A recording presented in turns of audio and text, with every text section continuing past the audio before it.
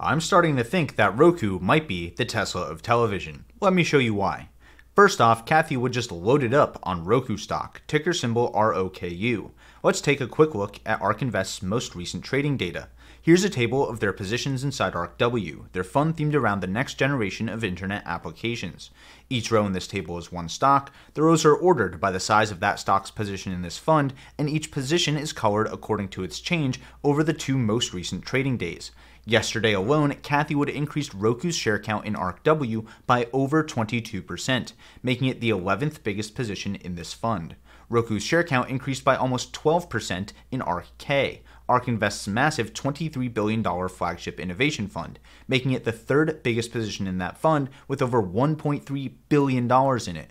If we take a look at the same table, but for all of ARK Invest's funds combined, Cathie Wood is holding about 13% more Roku shares today than she was just one trading day ago, making it ARK Invest's fifth biggest position overall with over $1.5 billion in it.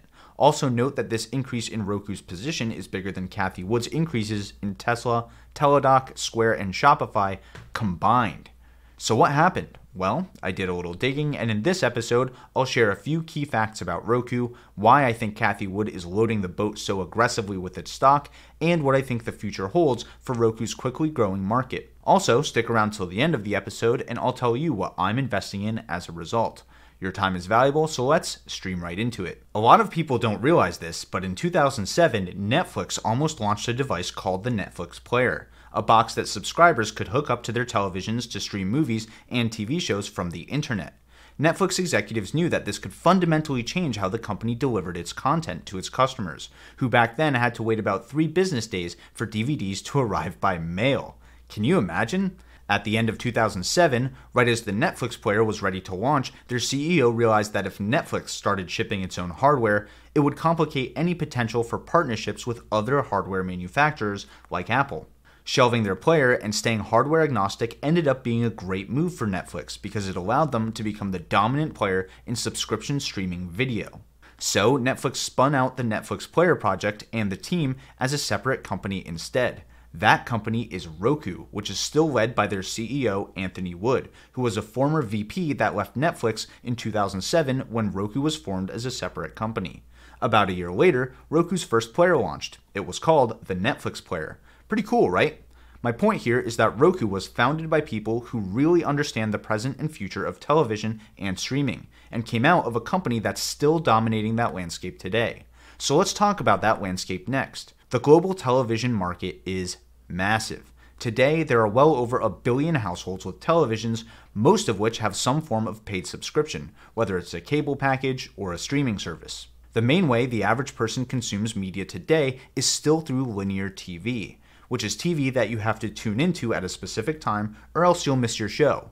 Linear TV represents something like 75% of the total TV time today, with streaming representing the other 25%. But that trend is moving further and further away from linear TV each year, as more and more households are cutting the cord, and the pandemic has only accelerated that shift. I don't think anyone who cut the cord in the last few years is in a rush to resubscribe to cable TV once things return to normal, whatever that new normal actually looks like. In fact, Roku believes that all television will one day be streamed and that every TV will have some form of operating system, kind of like how every smartphone does today. In my opinion, this is also a no-brainer long-term trend to bet on.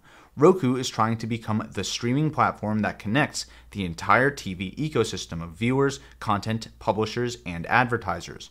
The Roku operating system is purpose-built for TV and designed to run on less powerful hardware, meaning TV makers who decide to use Roku's operating system can get away with less powerful chips and less memory. That means they can sell a smart TV for less money than if they went with one of Roku's competitors. As people keep moving to smart TVs and their overall entertainment budgets continue to shrink, Roku has become the #1 operating system in that space. In fact, about half of all of streaming hours on connected TVs are done through a Roku device. That's around 70% more than their next biggest competitor, which is Amazon's Fire TV, and around 5 times more than Apple TV.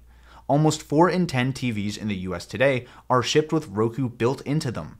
Another company that used this tactic to great success back in the day was Microsoft, who used to ship computers with Windows already installed on them at no extra cost. Video game consoles are also often sold at a loss because Sony and Microsoft know they're going to make it up with high-margin digital offerings over time. TVs with Rokus installed on them are following that same kind of model. In fact, in their most recent shareholder letter, which was published on August 4th, 2021, they said the chip shortage and pandemic-related shipping constraints continue to increase costs faster than expected across all consumer electronics categories. As a result, Roku decided to insulate consumers from increased costs for their players, which resulted in player gross margin turning negative in the quarter. My point here is, selling your hardware at zero profit or even at a loss to get into more households really isn't that crazy. While I'm on the shareholder letter, let's talk about their Q2 numbers. Consumers saw increased out-of-home entertainment activities, such as dining and travel, in Q2 as a result of the pent-up demand and the loosening of pandemic restrictions, which led to a broader decline in overall TV viewing hours. On a year-over-year basis, Roku significantly outperformed the industry, with Roku streaming hours increasing nearly 19% globally, compared to a near 19% decline in traditional TV consumption and an average of a 2% decline in TV streaming across all other platforms. So, just like Tesla, ARK Invest's biggest position, Roku is growing at a time when most of their competitors are shrinking. And also like Tesla, Roku actually saw some insane growth numbers. Total net revenue grew by 81% year over year. Platform revenue grew by 117% year over year. Gross profit is up 130% year over year. And average revenue by user grew by 46% year over year. Here's where things get a little hairy. Active accounts grew by 1.5 million from the previous quarter. A quarter ago, their active accounts grew by 2.4 million, so that growth in active accounts slowed by 60% this quarter. Streaming hours also decreased by 1 billion hours, or about 6% from the previous quarter, but are still up about 16% from Q2 of last year. And of course, since they're insulating customers from those increased Roku player costs, their player revenue only went up by 1% year over year.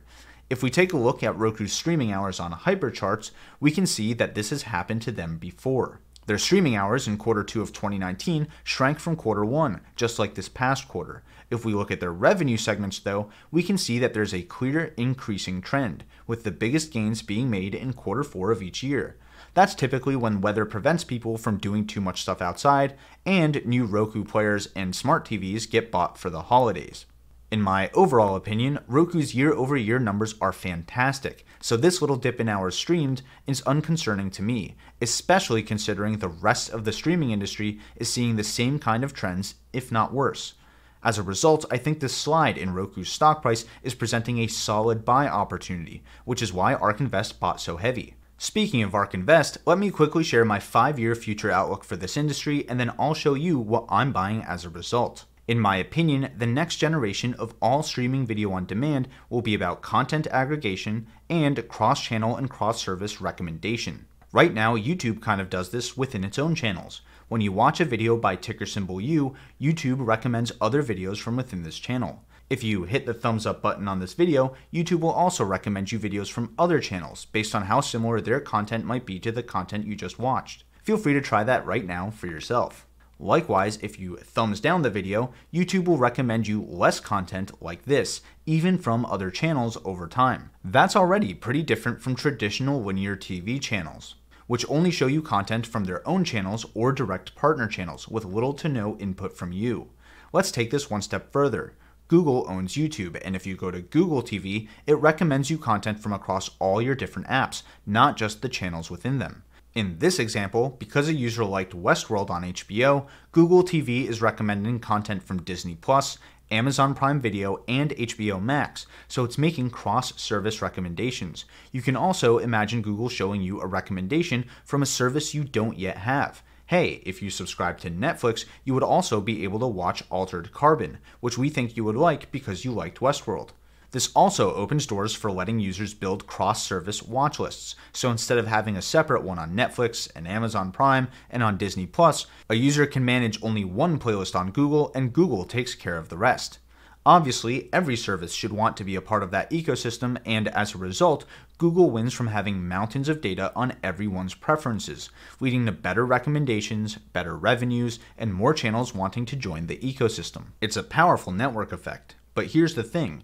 In my opinion, this shift from forcing you to search within each individual app to offering a cross-service ecosystem will be the end of linear TV, and the winners will be these aggregator apps that people log into to manage content across everything that they're subscribed to. While the best aggregators for premium services like Netflix and Disney Plus might be on Google or Amazon, the best version of this for TV specifically is going to be Roku with the Roku channel. The Roku channel actually launched back in 2017, giving Roku a massive first mover advantage here, kind of like how Tesla has with electric vehicles. The Roku channel gives users free access to tons of on-demand content, premium subscriptions, personalized recommendations, and one-click subscription functionality, and a unified billing system to manage it all from your TV or mobile app. The Roku channel has an app for both Android and iPhone, and it's also on Amazon Fire TV. The Roku channel is now one of the top 5 channels on Roku, and it gets a 50% take rate on the advertising revenues generated from it. Remember, Roku devices are responsible for half of all hours streamed. In my opinion, this is a winner-takes-all market because the platform with the biggest number of users and the most data can offer the best rates on ads and make the best recommendations. So over time, only a few streaming services will be able to get away without being listed on the Roku channel if they want to be competitive on TVs. So, just like Tesla enjoys a huge data advantage for training its full self-driving algorithms, Roku is enjoying a huge data advantage for training cross-service content recommendation algorithms. As a result, my opinion is that Roku will ultimately become a company focused on TV content curation, and the Roku channel will become one of the apps people go to as their one-stop shop for TV content.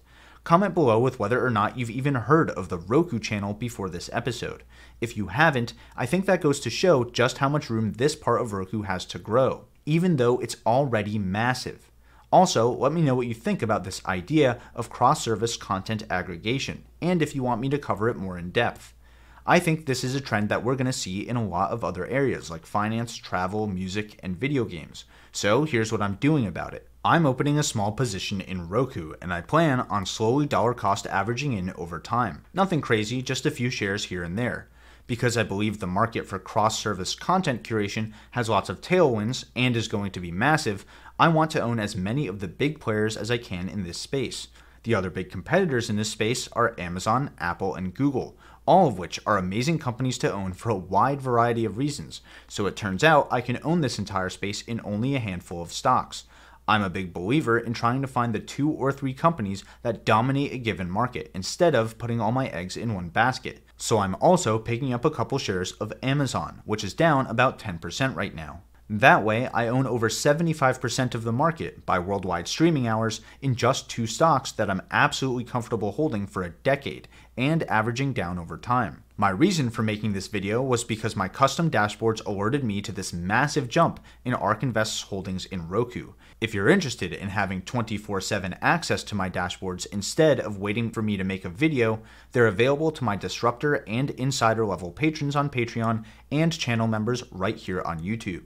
These dashboards capture the daily changes inside each individual ARK Invest fund as well as their combined positions, and I'm always trying to find new ways to add value with them. Speaking of adding value, I hope this episode helped you understand a little more about Roku, how it could be the Tesla of television, and how the streaming industry will be dominated by the best content curators, not just creators. If it did, let me know by investing in the like button and subscribing to the channel with all notifications turned on. That's a great way to keep up to date with ARK Invest's highest conviction trades, and invest in the channel that invests in you. Until next time, this is ticker symbol U. My name is Alex, reminding you that the best investment you can make is in you.